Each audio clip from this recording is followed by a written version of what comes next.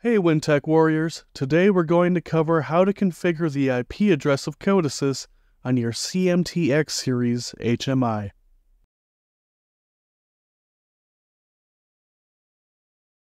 To access your HMI settings, select the button on the top left of your HMI.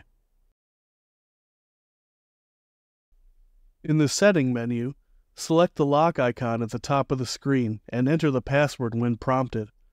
The default password for all Weintek HMIs is 111111.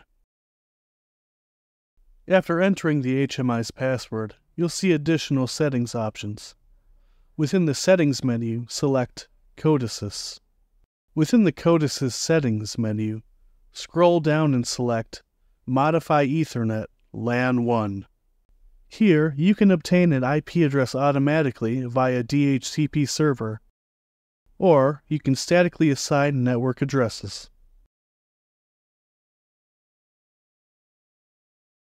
Thanks for watching this quick tip from Weintek USA support.